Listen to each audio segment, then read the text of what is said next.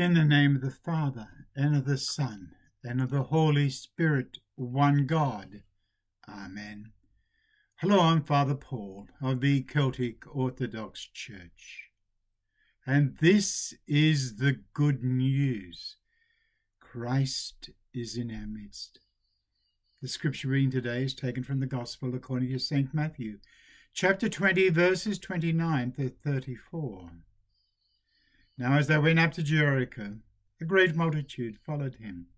And behold, two blind men sitting by the road, when they heard that Jesus was passing by, cried out, saying, "Have mercy on us, O Lord, Son of David." Then the multitude warned them that they should be quiet, and that they cried out all the more, saying, "Have mercy on us, O Lord, Son of David." So Jesus stood still and called them and said, "What do you want me to do for you?" And they said to him, "Lord, that our eyes may be opened." So Jesus had compassion and touched their eyes.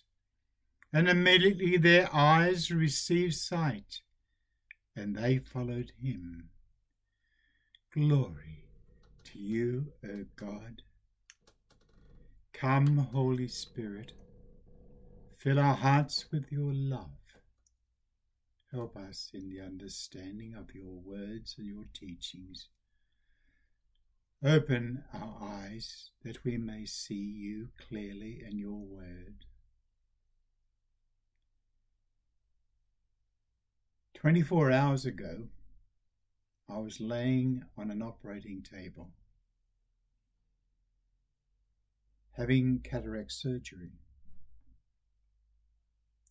Yes, this time yesterday, that's what was happening to me.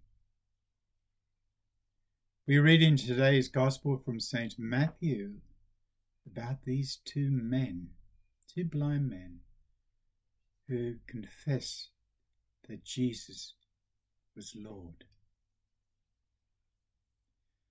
I was heading towards being blind myself because of the cataracts. My eyesight was failing. And a little miracle happened. I was given the opportunity to have my eyes fixed, that I could continue in this ministry of preaching the good news. Thanks be to God for the doctors, the nurses at the hospital. This procedure did not take very long. Yes, I'm still on recovery mode. My eyes yet are not fully healed. That takes time. Please God, as the days go on, and the treatment that I have to do after this operation happens, things will get a lot clearer.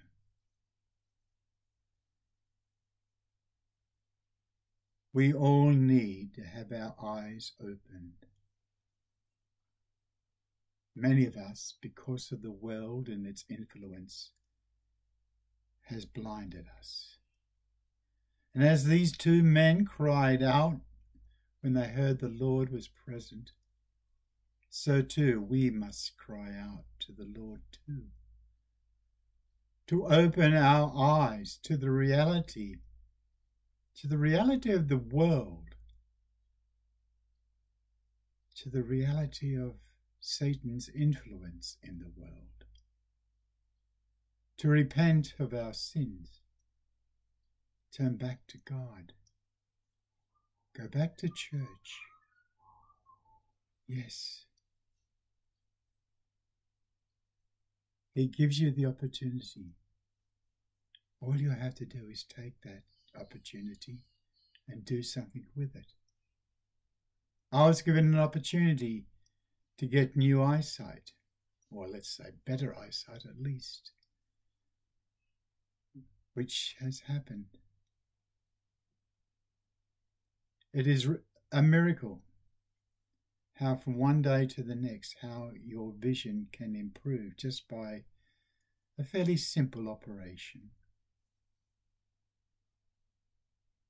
I can see clearer now, just like the blind men did.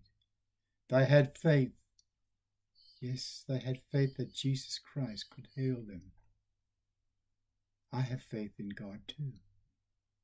I have faith in the doctors, the nurses, that they could help me. And thanks be to God, a miracle happened. I can see clearer. And in time, it will improve even more.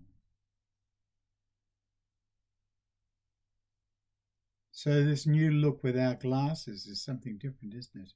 But even I think for a little while I might need to still have some glasses for help me reading.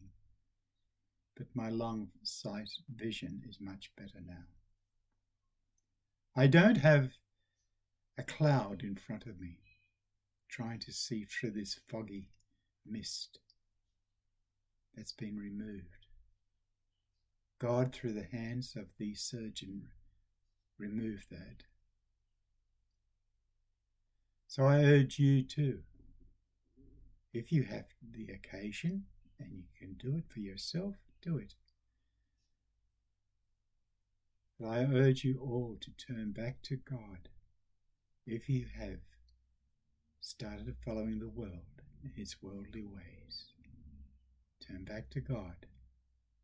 Repent of your many sins. We all have them. We are all sinners. Every one of us are. Yes. We all so often fall short. We have the Holy Spirit there to help us, to guide us, to be with us. Yes. Call on Him. Call on God to help you. And every day, when He does, give Him the glory, as I give the glory to God for the hands of those surgeons. Glory to God for all things. And may the blessing of Almighty God, the Father, the Son, and of the Holy Spirit be upon you and remain with you always. Amen. Amen. Amen. Most Holy Theotokos, save us. Amen.